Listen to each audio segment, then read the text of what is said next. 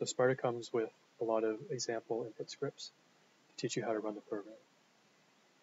If you want to see this in the manual, it's number 7.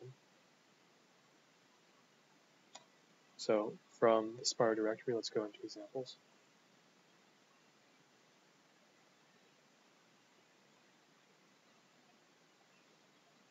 Okay, so all of these should work. I'm just going to choose step because it's the first one that I run when I first use SPARTA. So we'll go into step. And the way that I compiled this program was using MPI, which means it will run in parallel. So to run the program, you need to type in MPI run. Then you need to type in the location of the SPARTA file that you made before. So you could copy it into this directory and just type in SPA MPI. But because mine is still in the source folder, I'm just going to put in the location of that. So I need to go up 1,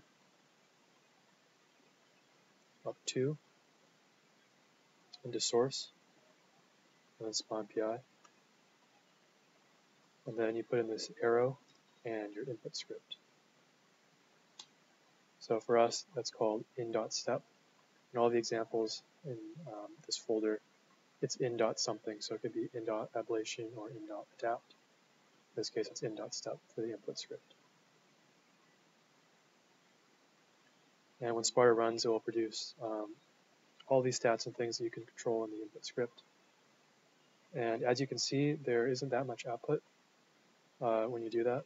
There's just a SPARTA log. So what if you want to see pictures or a video of your simulation? Well, you open up the example script,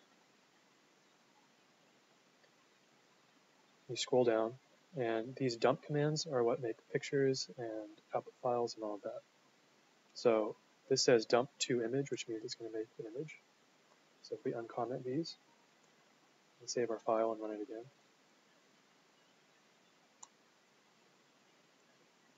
this time a lot of ppm image files were created. And I found that ppm sometimes going to be a little bit challenging to open up. So I mentioned before that you can convert image automatically to JPEG or PNG with the SPARTA compilation options. You can also use ImageMagick to do the conversion after you made the pictures, or you can just make the ppms into a GIF, which is what I'm going to do. So you type in convert star ppm and the name of your GIF. So I'll just call it output.gif. Now, right now, I am logged into my desktop, so I have not set up image forwarding.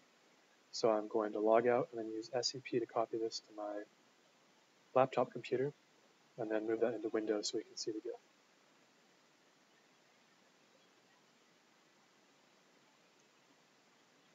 So like before, the command is SCP, and then you can put in the name of the remote connection. So this is my remote IP address. It's not really a remote because it's right next to me, but that's what it's called. And then the path to my file.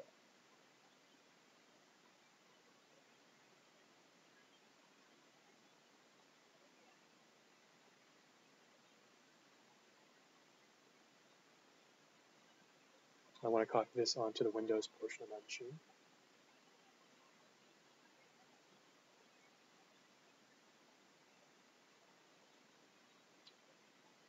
So if you were using Linux and you had an image viewer on Linux, for example, Firefox can open these GIFs. This is obviously a lot faster, just a little convoluted for me because of my setup.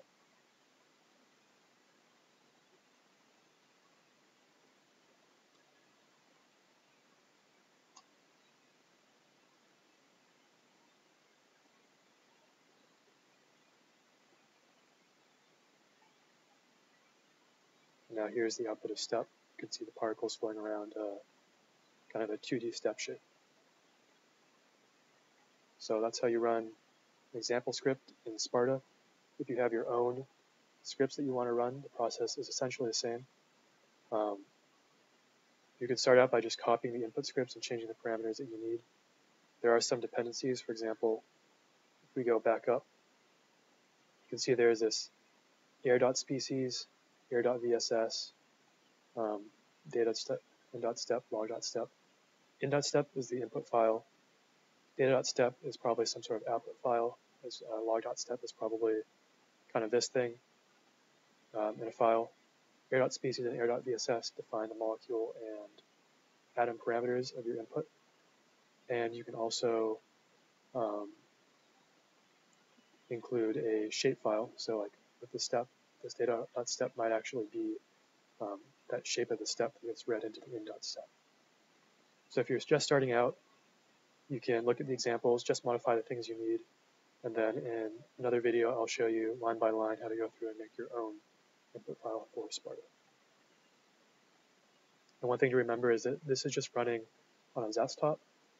When you want to run it on a something like Ravana, a computing cluster, it's going to be different to build it and different to run it.